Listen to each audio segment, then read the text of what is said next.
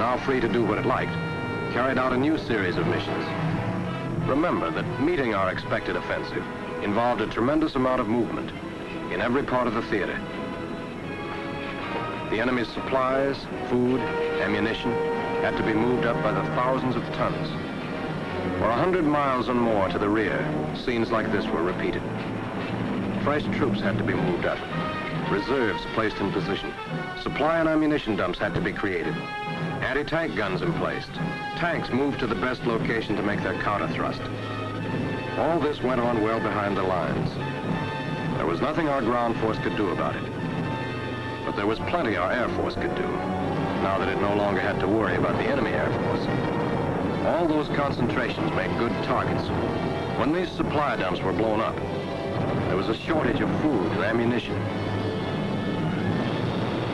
It would have been pretty difficult to build those supply dumps up again, with all the supply trains knocked out. The ground army was still intact, but what would the troops eat when the ground attack did come? What were they going to use for ammunition when they'd shot up what they had? How was the ground commander going to move with his rear area and everything in it getting more disorganized every day?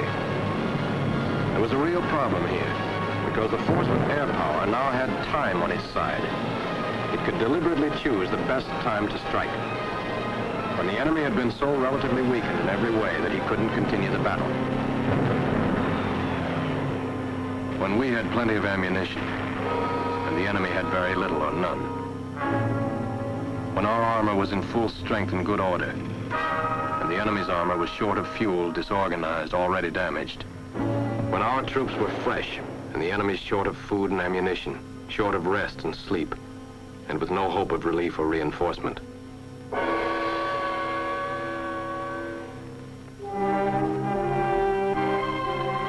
We have seen what happened from the point of view of those it happened to. And it has happened more than once. But leading to this result, there is always a plan involving the employment of air power and air power's relation to the forces that fight on the ground. Let's examine that plan and the reasoning behind it. Between the First and Second World Wars, the relationship between air power and land power was not clear. World War II has cleared up most of that doubt. As we have just seen, air power can weaken the enemy's frontline strength and his ability to fight by destroying his factories and ports and ripping apart the whole fabric of his industry. Air power can break up his movements and demoralize him generally so that our ground forces can concentrate and move freely. In certain cases, air power can work jointly with land power in destroying objectives in the zone of combat itself. But there are many things air power cannot do alone. Land power must still engage the enemy land forces in battle. Land power must still advance, occupy, and hold positions, while air power cooperates by striking at the sources of enemy land power.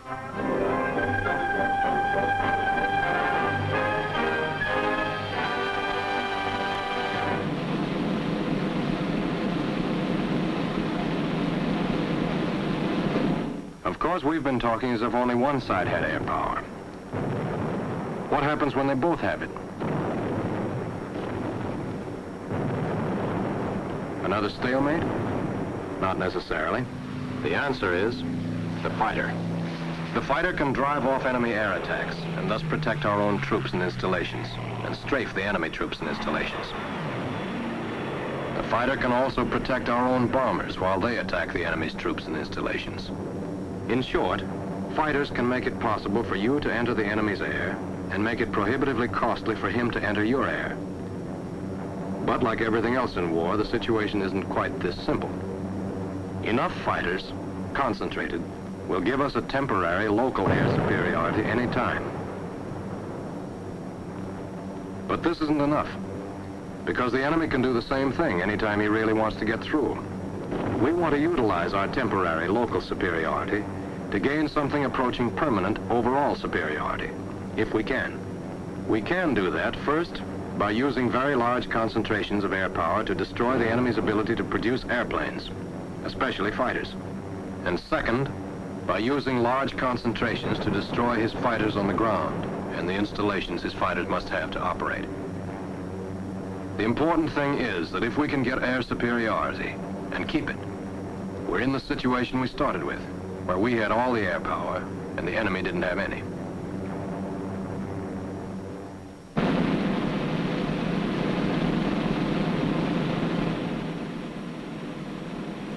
The mission of the Strategic Air Force is the paralysis of the enemy nation. That's quite a job. The best way to accomplish that mission is to strike at the centers of industry in which his war production is located. One by one, these industries can be attacked, and the enemy's means to fight weakened and crushed. This is a big undertaking. The bombs must fall precisely in the target areas, or the missions might as well never have been flown. The responsibility for this rests solely on the bomber crews, and if they fail during the critical moments of the bomb run, the whole mission fails. Well, this is no job of haphazard destruction. It requires a plan which is based on a thorough and systematic study of the enemy's entire industrial system. A good deal of the basic information comes through the combing of everything in print.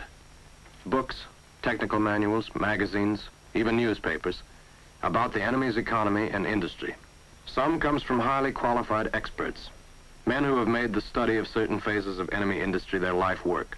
Some comes from engineers and businessmen who've been there, who know production, volume, methods, bottlenecks, location of vital departments and machines.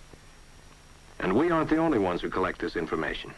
Our allies have been working along the same lines for a long time. Sometimes that means getting it out through the enemy's back door, by 100 methods that can't be told for quite a while.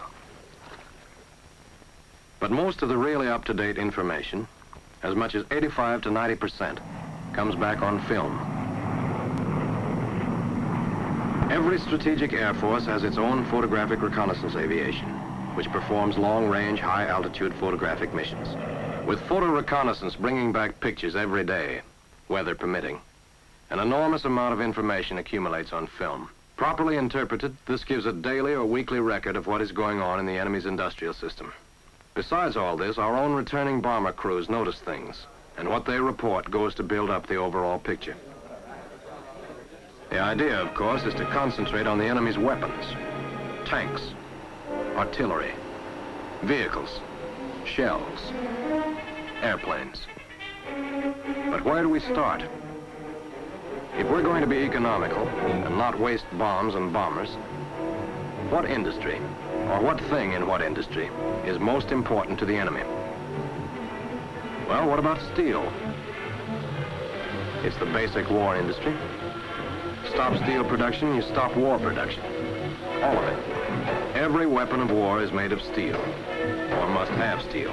Unfortunately, in the case of Germany, there were simply too many steel plants. Like most European countries, she had ample idle steelmaking capacity held in reserve. In Germany, only about 1/3 of steel production, even in wartime, went into the actual production of weapons. Car wheels, rails, structural steel. These and many similar products, and not weapons, made up the bulk of the nation's wartime steel production. Before you can affect the enemy's fighting strength, you must destroy his excess capacity.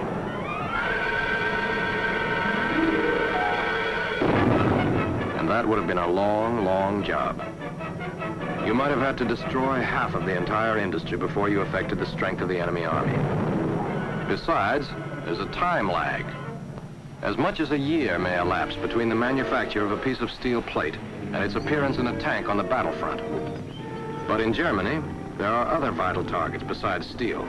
Transportation, fuel, aluminum, magnesium, rubber, oil, submarine building yards, ball bearing production.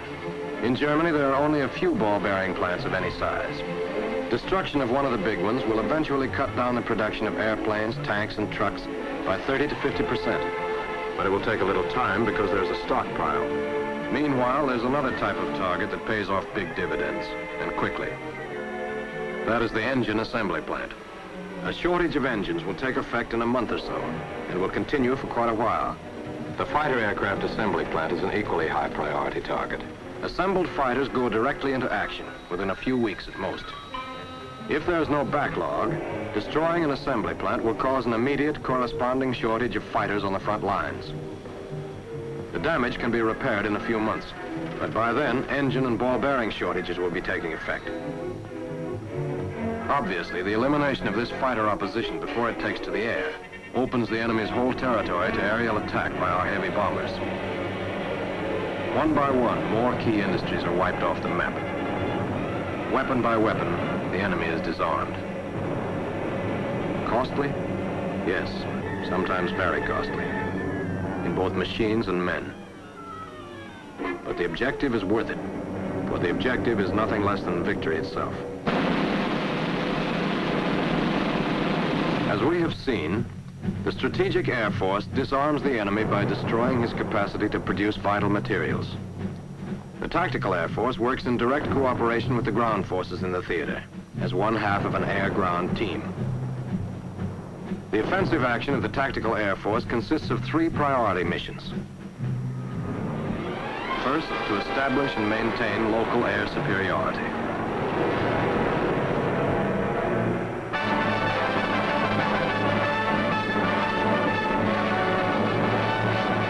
Second, to prevent the movement of enemy troops and supplies into a theater of operations or within the theater itself.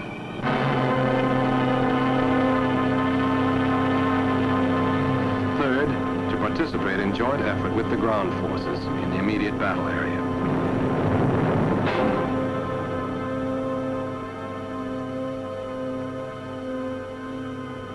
To do these jobs, let's see what the Tactical Air Force needs in equipment and organization. Here is a theater of operations. Suppose we have 3 armies in this theater. The chain of command, starting from divisions, develops along the familiar line through Corps, Army, Theater Ground Force Headquarters, normally known as Army Group Headquarters,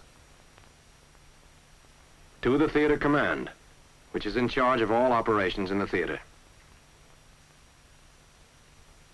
These are the channels of command for the ground. Now let's look at the air. Naturally, the Air Force bases itself on airfields. Some of these fields accommodate fighter groups. Some take care of bombardment groups. And there are reconnaissance squadrons, varying in number according to the needs of the theater. Now, as to command, it should be such as to take advantage of air's flexibility and the advantages of mass employment, and yet function most effectively in the theater. Here's how it works out. The first point at which the ground and air force commands parallel is at the Army level. In general, for each Army, there is a Tactical Air Command. The headquarters of the Tactical Air Command and the headquarters of the Army occupy adjoining spaces so that the 2 commanders can keep in close touch with each other. Each Tactical Air Command is charged with air reconnaissance in its area, with air defense against enemy air attack, and with offensive operations against both the enemy's air and the enemy's ground forces. The Tactical Air Command operates under the Theater Tactical Air Force, which also controls the tactical bombardment aviation in the theater. The headquarters of the Tactical Air Force Commander and that of the Theater Ground Force Commander occupy adjoining spaces. The Tactical Air Force, in its turn, comes under the Theater Air Force, which controls all air operations in the theater, while all the forces in the theater, both air and ground, come under the Theater Command. Thus, air is commanded by air officers, ground by ground officers. At various levels, there is provision for joint planning and consultation, with the operations of the entire theater under one superior command. Here's the air part of it as an organization chart. At the top is the theater commander.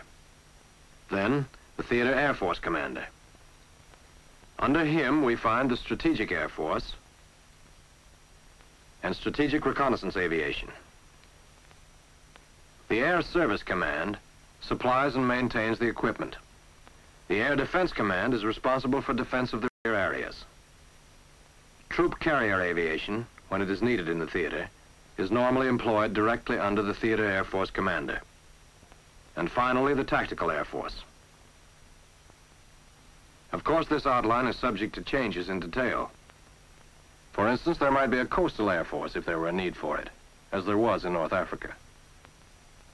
But at the moment, we're interested in the tactical air force, so let's see what it consists of.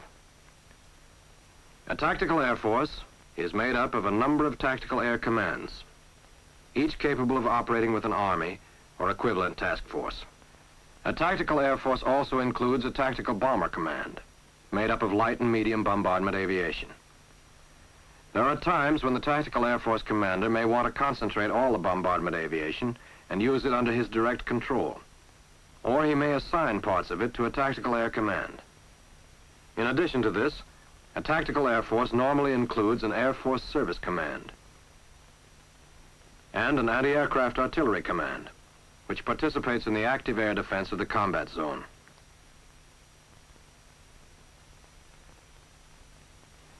The Tactical Air Command includes fighter aviation and tactical reconnaissance aviation. They are controlled in the air by a tactical control center, which is the controlling brain or switchboard of the units of the Tactical Air Command.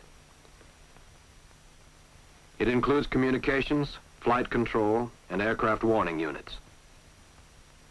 The Tactical Control Center and fighter aviation make up the team that intercepts enemy air attacks.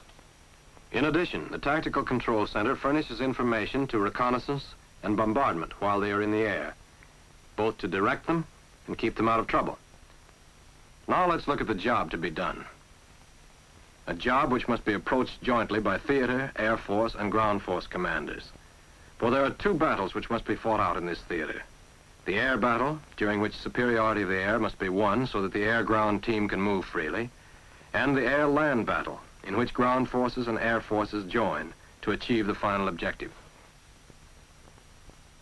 So the Tactical Air Force must begin executing its first priority mission, gaining the necessary degree of air superiority. The best way to do this, and make it stay done, is to destroy the enemy air power before it leaves the ground. Here is the striking arm of a tactical air force. Medium bombers, capable of carrying a good bomb load at good speed for good distances. They also carry guns that are capable of doing a lot of damage to ground objectives. This one, for instance, mounts a 75mm cannon. Besides the medium bombers, the Tactical Air Force uses light bombers, airplanes that can do medium and low-level bombing or strafing, and can get in and out fast enough to take care of themselves in most situations. Of course, fighter protection goes along to take care of the enemy fighters. Some fighters are equipped to carry bombs, too, and are extensively used for various ground targets. This striking force may have come from a dozen or more airfields, but now is concentrated so that it is simply too strong a force for the enemy to turn back. The whole idea is to knock out one airfield after another so thoroughly that from then on the enemy simply can't get up.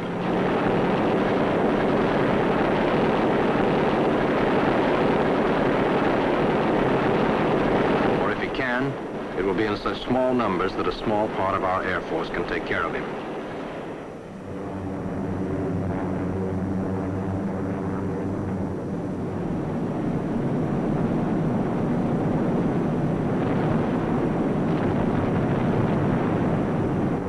If the attack was successful, here's the result. This airfield won't be used for quite a while. Multiply this by the number of airfields, and you have air superiority. But just to make sure, you also go after fuel, lubricants, and essential supplies. Gaining air superiority by these methods may take a week or so, or it may take a month. But once you have it, you can maintain it with a relatively small number of airplanes. That frees the Tactical Air Force for its second priority mission, isolating the battlefield. Let's see what that means. As we've already seen over and over, an army's ability to fight depends on its ability to move and to supply itself. Fresh troops must move in. Spent troops must move out. Reinforcements must be moved from one spot to another. Ammunition and food is used up in tremendous quantities. So are weapons. Paralyze this movement, or even snarl it up so units are lost track of and things don't go where they should, and the battle is half won. Sustainment of massed air effort during this period greatly weakens the enemy's ability to fight back. That's why this job is second in importance only to gaining air superiority. And it is a job that only the Tactical Air Force can do. The ground force part consists in maintaining pressure so that the enemy is steadily using up what personnel and supplies he already has, or what can be sneaked up to him during the night or in bad weather. Here are typical second priority mission targets. The shipping and harbor facilities which carry supplies of all kinds into the theater. The marshalling yards, railroads, trains and bridges by which they are moved within the theater. The truck convoys by which they are transported along the roads, convoys which carry men as well as material. The supply dumps where they are accumulated and stored. Some of these may take weeks to replace, yet they can be lost in minutes. This was a supply dump, a truck convoy, a bridge, a train, a railroad yard. These docks and ships once supplied and reinforced a good many divisions. At the same time, our ground forces have been growing stronger and have been concentrating and building up their supplies with comparatively little interference. The time for the opening of the offensive is coming.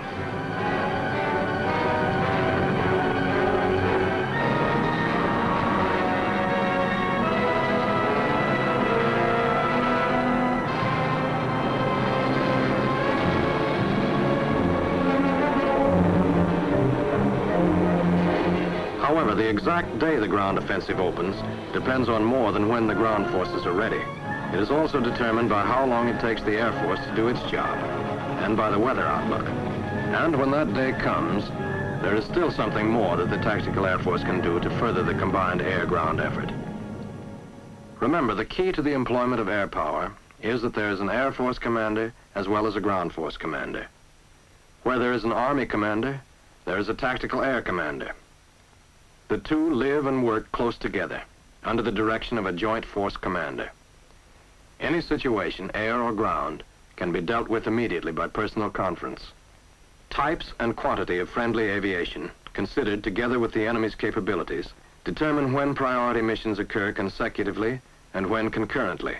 In any case, first and second priority missions create the situation in which the battle can be won. But third priority missions frequently play an important part in gaining objectives on the immediate front of the ground forces.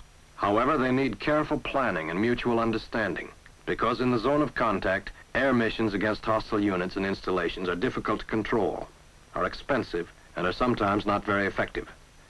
Targets in the zone of contact are usually small, dug in, well dispersed, and difficult to locate and to hit. That's why massed air action, concentrated for an extended period on carefully selected targets in an area, is the best type of third priority mission to pave the way for an advance. But while it takes plenty of coordination and planning, when the time comes for the final push, this type of mission can really pay off.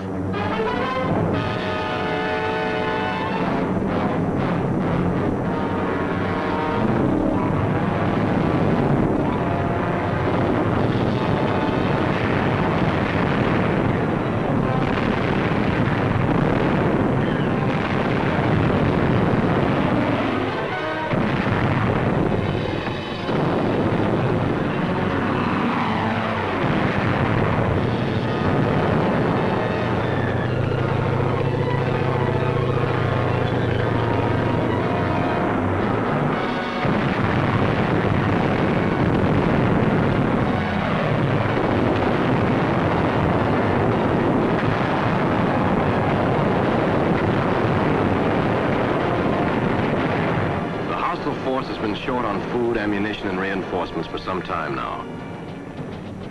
We prepare for our Army's attack by removing any remaining danger of enemy air attack as far as possible. A concentrated, sustained air attack on the enemy's ground positions helps pave the way for our own Army's advance. As aggressive attack on the ground makes a real penetration, the enemy's only choice is to withdraw. Enemy airfields now become important objectives for our ground forces. The captured fields can be used by our air forces as jump-off points to attack profitable targets far in the rear. The enemy's withdrawal is now turning into a retreat. At this stage, as the enemy columns begin jamming the roads, the combination of ground exploitation and massed air action can turn the retreat into a rout. Utilizing captured airfields, our Air Force can block fleeing enemy units a long way back of the lines to be gathered up in the general advance of our ground forces. Once begun, the process accelerates. How far the pursuit keeps up depends upon whether our forces outrun their own supplies or whether the enemy can make a stand with new forces. This coordination of air and ground supplies the pattern of victory. The priority missions may overlap. Details of employment may vary in different theaters of operation. But the broad pattern has proved itself wherever it's been used. We have seen it here broken down bit by bit with examples from all over. Now let's see how it actually worked out in one theater. El Alamein. The summer of 1940 marked the lowest point in Allied fortunes during the war. That was the summer of the fall of France. With France gone and Italy newly in the war, Morocco, Tunisia, and Libya were in German and Italian hands. French colonies came under German domination. British shipping in the Mediterranean was threatened. The French Mediterranean fleet was neutralized. From now on, the British had to maintain control of the sea alone. The Italians could concentrate their attack on Egypt, since they no longer had to guard against a French attack from Tunisia.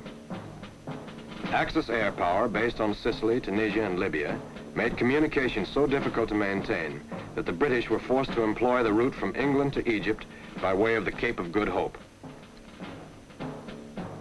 This added 13 weeks to the length of the voyage and required 7 times as many ships as the Mediterranean route. Obviously, the first job in clearing the shorter route was to clear out the Italians in Libya. Starting December 9th, 1940, the British drove the Italians back to El Agheila on the western border of Libya, capturing 420 tanks, 1,300 guns, and more than 133,000 prisoners in the process. Using other forces in large part, they next cleared the Italians out of Ethiopia, British and Italian Somaliland, and Eritrea.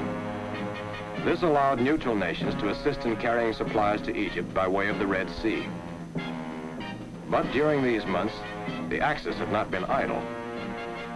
In the early part of 1941, the Germans moved into Yugoslavia and Greece. And at least to try to delay them, a large part of General Wavell's army was sent to Greece. This left only a small British army holding North Africa. Against this army, the Axis, under air protection, secretly concentrated a new army, which included part of the famous Africa Corps. On March 24th, 1941, they struck and drove through to Halfaya, although Tobruk, a besieged fortress, still remained in British hands. Beyond Halfaya, they could not go, because the German preparations for the coming attack on the Soviet Union denied them the reinforcements and supplies needed to break through in North Africa. Meanwhile, the Axis forces completed the conquest of Greece and took Crete by airborne invasion. The combination of the German attack on Russia, the Axis in the Balkans, and the Africa Corps at Halfaya made up a major threat to the British position in the Mediterranean, especially the Middle East. The Axis forces in Africa had to be destroyed. The British concentrated men and material in Egypt. Their offensive opened November 17th and 18th, 1941. The battle went back and forth, ending with the British at El Ghazala at the end of January 1942. The Africa Corps now received reinforcements, covered by heavy Luftwaffe attacks on Malta. So did the British, but the Axis had the shorter supply lines and was ready first. The night of May 26th, the Axis struck. They succeeded in flanking the British and Free French, and within a few weeks, so great was their superiority in both tanks and anti-tank guns that they virtually destroyed the British armored force. As a result of this defeat, the British lost 80,000 men and much equipment. There was nothing to do but retreat, a retreat in which the Royal Air Force managed to help save the 8th Army by bombing the Axis pursuit units and keeping almost continuous fighter sweeps over the withdrawing ground forces. One position after another was lost. Tobruk, Sidi Barrani, Matruh. There was only one place where the enemy could be stopped: El Alamein.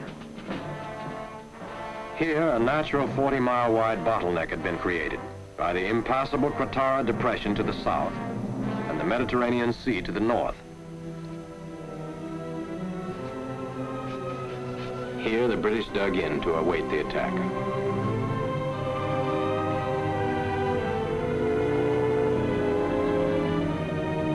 On June 30th, it came.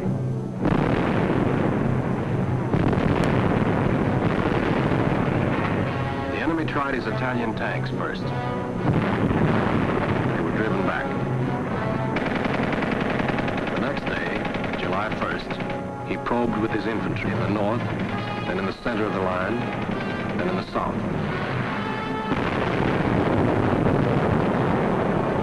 By evening, he had driven a large gap in the center of the British line. But here, the enemy's plans broke down. His supply lines had been heavily taxed in the rapid 3-week drive.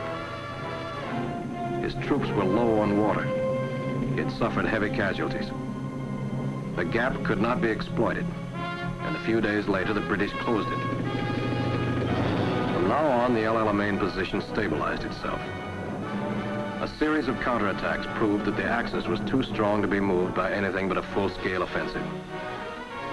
On the other hand, the British were too strong for the Axis. This was the situation, a stalemate reminiscent of the Western Front in World War I. But then new commanders came to the theater, and with them came an integrated approach to the whole problem of employment of land and air power. It was apparent that both the enemy and the British were completely dependent on supply. Everything used in the desert had to be brought in: fuel, ammunition, equipment, food, reinforcements. This problem was the same for both sides.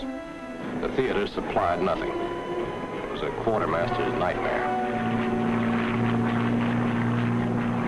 The enemy's supplies came from Germany by way of the great rail networks in northern Italy to the Italian ports, and thence down to North African ports, of which Benghazi and Tobruk were the most important for his immediate purposes. The route from Italy was protected against sea attack by Axis air power based on Sicily and the mainland. The corridor from Greece to Benghazi and Tobruk was protected from Crete. The Allied supplies had to come the back way, longer, most costly in ships. All other things being equal, it was obvious that the Axis could reinforce much faster than the Allies. The problem was to make things unequal. From about the 1st of July, heavy bombers began to arrive from the United States to take care of this job. Some of them had been intended for other theaters and had to be diverted for this particular assignment. For the next few months, their mission was to keep supplies from the Axis. Not alone from Egypt, but from every point from which air power could be based, the enemy in North Africa was going to be deprived of the things he needed to make a war.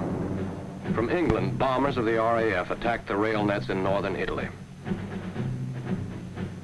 From Malta and from Egypt, other long-range bombers, including American liberators, went after the loading points on the other side of the Mediterranean. Axis harbors were attacked on the north side of the Mediterranean as well. Port facilities were hit hard. Other long-range and medium-range American and British bombers scoured the sea lanes looking for shipping. Prior to July, normal shipping losses of the Axis were 10 to 12%. Within a short time, as a result of combined air and naval action, it is estimated losses jumped to 50%, possibly as high as 80%. Naval action played an important part in achieving these results. And in these losses, there was one which hurt the Axis deeply: fuel. Their entire effort depended on fuel. Essentially, the strategic and tactical air forces were carrying out the second priority mission of a tactical air force: the isolation of the battlefield. It may not have been thought of in quite that way, But what was realized was that the enemy's growth had to be slowed down so that the Allied armies could be built up and equipped faster.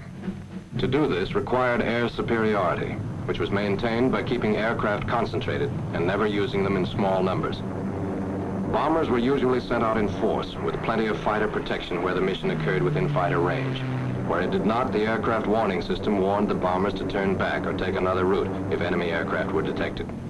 On missions beyond protective fighter range, the heavily defended long-range bombers were used wherever possible. The enemy's fuel losses were already beginning to limit his ability to operate in the air.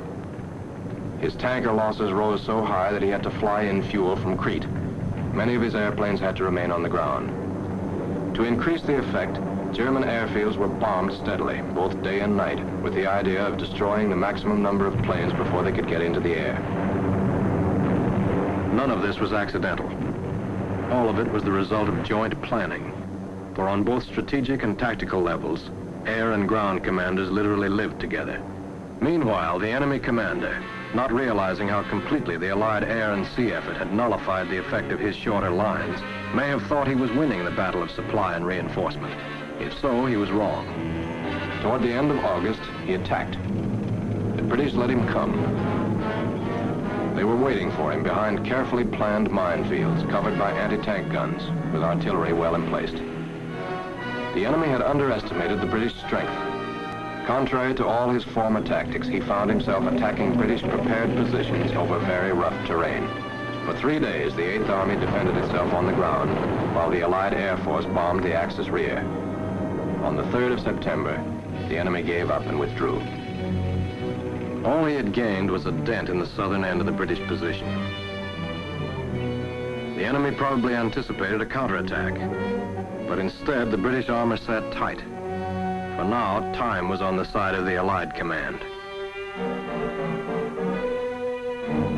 By the middle of October, the enemy was already partially isolated, in the sense that his supply lines were growing progressively weaker. For weeks, virtually no shipping had reached Benghazi and Tobruk, and that which did stood little chance of unloading. For instance, between June 30th and October 23rd, Benghazi was raided 15 times by Allied bombers. Tobruk suffered more than 100 raids. In more than 1,000 sorties over the sea, at least 65 vessels were hit, along with numerous aircraft. The Axis couldn't bring in troops to match the numbers of the Allies. It could reinforce its air strength from other fronts quickly, but it could not move supplies and fuel on a big enough scale for sustained heavy activity. The last jobs were to turn air superiority into air supremacy in the battle area, and to complete the isolation of the battlefield itself. To do the job, the Allied forces had almost 1,300 planes of all types. The Axis by now was down to about 700. And as events were to show, there was not enough fuel to keep all of them in the air. As a preliminary, on October 9th, light bombers, fighter bombers, and fighters concentrated against Axis advanced landing grounds at El Daba in one of the biggest air attacks ever made in the Western Desert. The enemy lost heavily. His problem of replacement and maintenance became acute, and from then on his air forces were held to a rather weak defensive role. The attacks were continued day and night until the Axis Air Force was practically neutralized. Not only airfields, but supply dumps.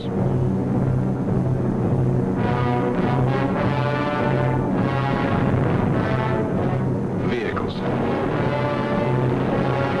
Troop concentrations. In their wake, they left wrecked tanks and trucks, blazing supply dumps, and pockmarked landing fields. Air opposition became all but non-existent. The Axis had been weakened and hurt severely. Our fighters, directed by the aircraft warning and flight control system, were able to break up enemy dive bomber attacks.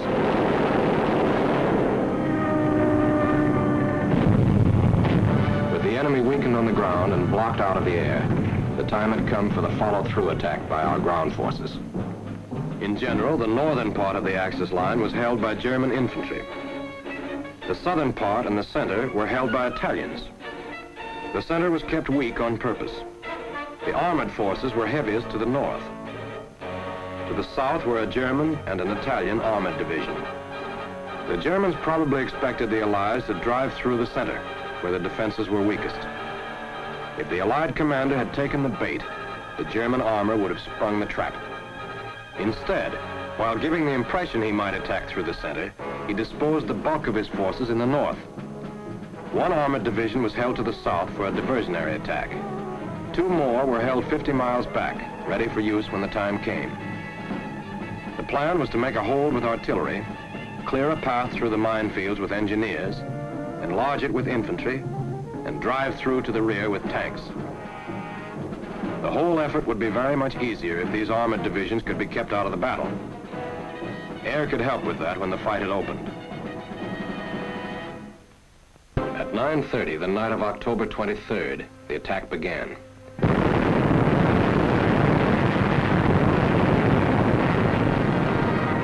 By daylight on the 24th, the combined artillery and infantry attack was crowbarring a good hole in the Axis positions.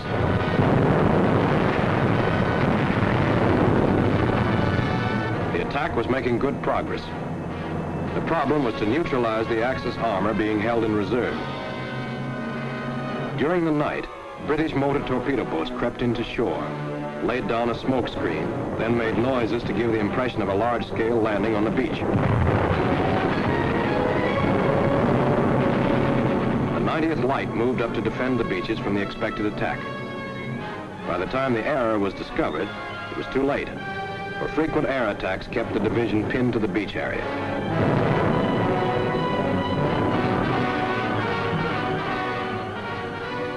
Other attacks disorganized the 15th Panzer and Littorio divisions whenever they attempted to form.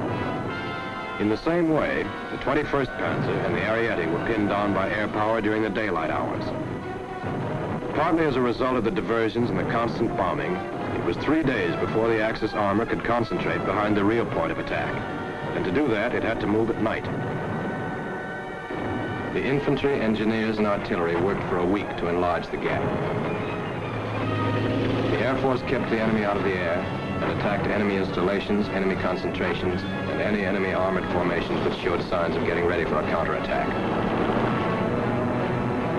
Then, on the 1st of November, came the breakthrough. Through the gap poured the entire British tank force. At El Akakir on November 2nd, it met the remaining German armor, which had not yet been able to bring its weight to bear. The result was a decisive victory. By November 3rd, German resistance was crumbling.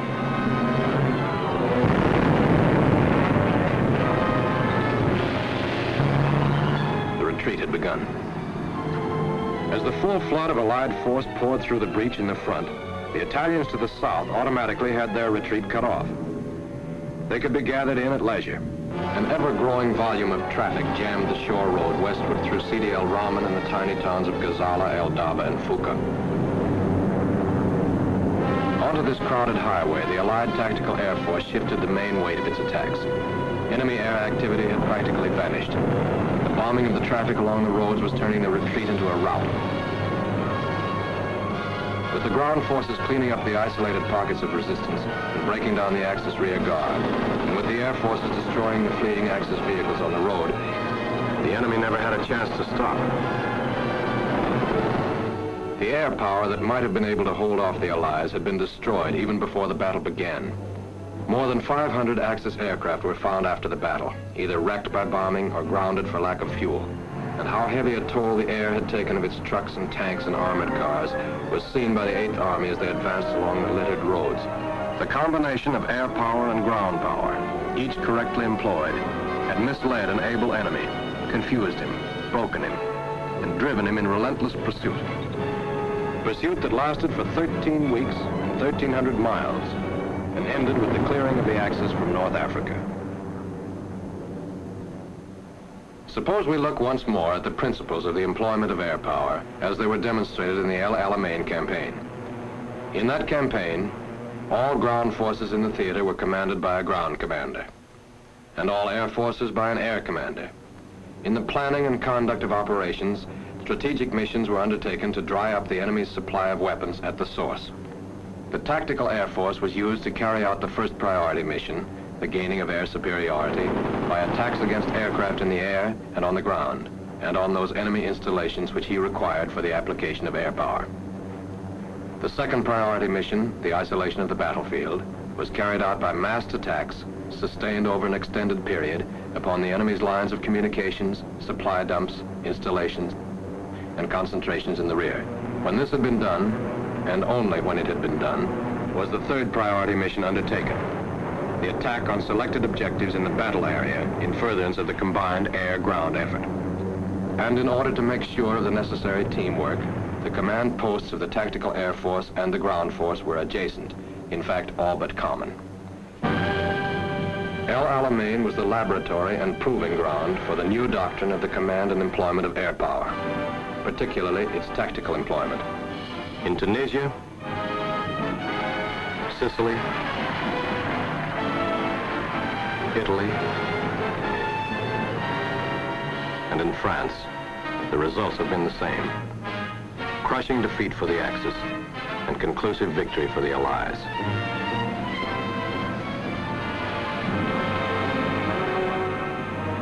And in the Pacific, these basic principles have again been confirmed, although the details of application have sometimes varied. In conjunction with surface forces, both land and sea, air power has been employed in mass against the enemy's lines of communication, thus effectively isolating the battlefield, while air superiority has been maintained by sustained mass attacks on the enemy's air strength. And so in every theater of World War II, these fundamental concepts of integration of air power with surface forces have again and again been proven. The Strategic Air Force prepares for the defeat of the enemy by destroying his means to fight, destroying his will to fight. The Tactical Air Force assures the defeat of the enemy by gaining air superiority, isolating the battlefield, participating in combined air-ground effort. This is the doctrine of successful use of air power and armies.